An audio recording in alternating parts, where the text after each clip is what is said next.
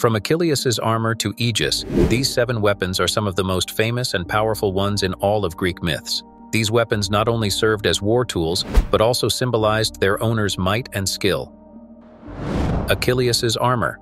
This is a central element in the saga of the Trojan War, is more than just battle gear. It's a symbol of his prowess, a work of divine craftsmanship, and a key element in the dramatic narrative of the war. There were 2 sets of armor associated with Achilles during the Trojan War. Initially, he used the armor given by his father, King Peleus, but after lending it to Patroclus, who Hector then killed, Achilles needed new armor. This is where the divine intervention comes into play. Thetis, Achilles' mother, implores Hephaestus, the god of fire and metalworking, to forge a new armor set for her son. Hephaestus responded with a masterpiece, armor that was impenetrable and a wonder to behold, shining with the brilliance of polished bronze and decorated with stars. The second set of armor, particularly the shield, was an elaborate piece described vividly in the Iliad. Hephaestus adorned the shield with many scenes, including cities at war and at peace, a vineyard, and the ocean, showcasing his incredible craftsmanship and the breadth of the world Achilles was fighting for. The significance of the armor was not just in its physical protection, but also in its implication. It represented divine favor and the heroic status of Achilles. The armor was so integral to his identity that it played a pivotal role in the narrative, with major events hinging on its possession and use. In the broader scope of Greek mythology and culture, Achilles, albeit a mortal, was revered almost to the level of a deity. After his death, he was worshipped in hero cults across ancient Greece, a testament to his enduring impact on the cultural and spiritual landscape of the time. His armor, by extension, symbolizes the zenith of heroism and divine craftsmanship, embodying the pinnacle of what it meant to be a hero in ancient Greek society. Adamantine. Adamantine is a really fascinating and super tough material that you find in old, exciting stories, especially from Greek mythology. People back then didn't think of it as something you used to fight, like a sword or a spear. Instead, it was more like this super special, almost magical stuff that was unbelievably strong. Imagine something so tough that you could try hitting it, scratching it, or even smashing it with the heaviest thing you can find, and it still wouldn't get a dent. That's what people thought adamantine was like. The cool thing about adamantine is that it pops up in these amazing myths from a long, long time ago. There's this famous story about a guy named Prometheus.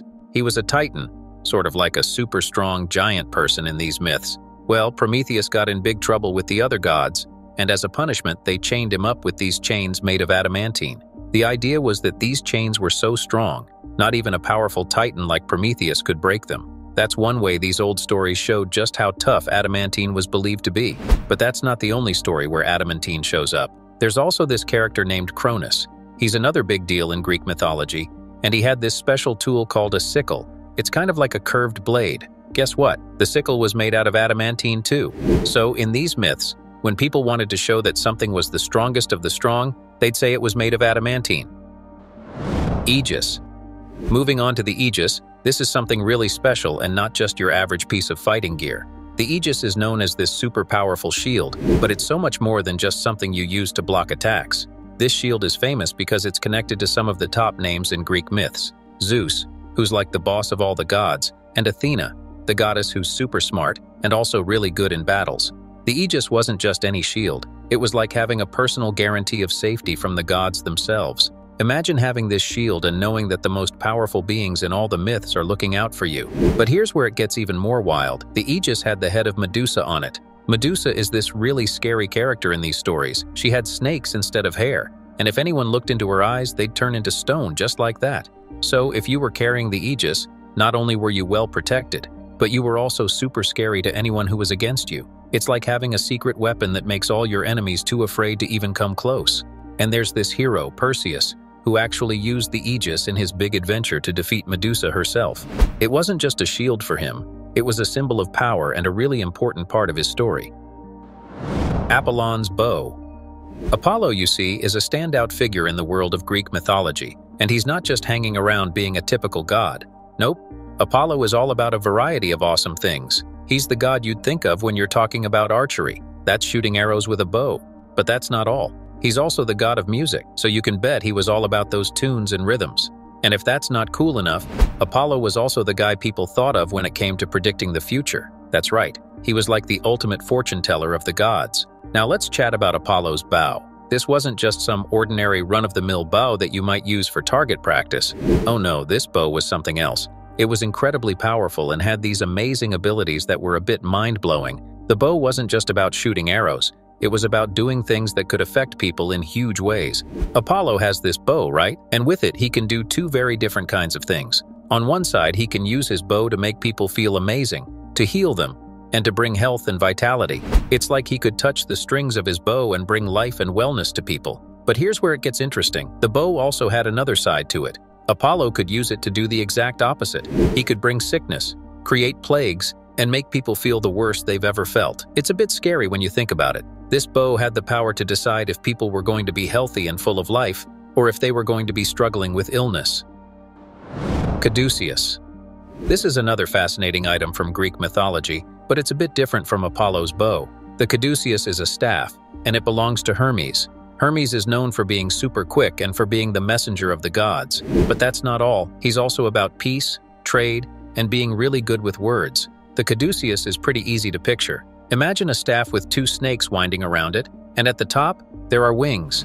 It's a cool image, right? This staff is a big symbol of some peaceful and positive things. It stands for making deals, being peaceful, and being able to talk well and convincingly. But here's where it gets a bit mixed up. A lot of people think the caduceus is all about medicine and doctors, but that's not really its original meaning. This mix-up happened because Hermes, the owner of the caduceus, was seen as this protector of travelers and someone who brought good luck. He was kind of a helpful, friendly figure, and over time people started associating his staff with helping and healing, even though that wasn't its original symbolism. Cornucopia. This isn't just any old horn. It's known as the horn of plenty, and for a good reason. Picture a horn that's always overflowing with fruits, vegetables, and all sorts of yummy food. That's what the cornucopia is all about. It's like the ultimate symbol of never running out of good things to eat and drink. This horn is super special in ancient stories and myths, especially in Greek mythology. The story behind the cornucopia is pretty wild. There's this hero named Heracles. You might have heard of him. He's known for being super strong and going on all sorts of adventures. So Heracles gets into a wrestling match with Achilleus, who's not just any guy, he's a river god. Imagine how intense that fight must have been. During their wrestling match, Heracles goes all out and actually breaks off one of Achilles' horns. Now this isn't just any horn. This horn gets some magical powers and turns into the cornucopia.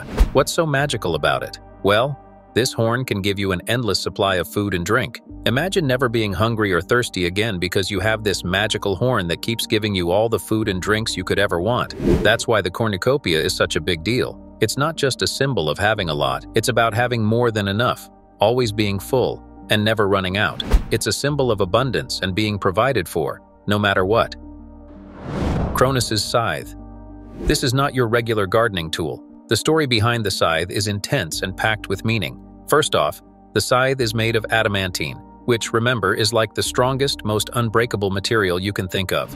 And who made this super tough scythe? Gaia, the earth goddess. She's a big deal in these myths, representing the earth and everything in it. So Gaia crafts this incredibly strong scythe and gives it to Cronus. Now Cronus has a big task ahead of him. He's supposed to use this scythe to overthrow his father, Uranus. This is where the scythe becomes more than just a weapon. It's a symbol of huge change. The scythe represents the moment when the old ways, the old rulers, and the old order get overturned and something new comes in. It's about the big shifts that happen, the kind of changes that reshape everything. But the scythe is also a powerful reminder of something even bigger: time and fate. These are things that not even the gods can fully control. The scythe shows that time keeps moving, things keep changing, and everyone, even the most powerful beings in these myths, has to deal with that. It's a symbol that makes everyone think about how even the mightiest can't escape time and the fate that time brings with it. These weapons are not just tools of war, but are deeply embedded in the fabric of Greek mythology, representing the power, will, and authority of the gods and heroes who wielded them. Each weapon carries a story, reflecting the complexities of the gods and their relationships with each other and the mortal world.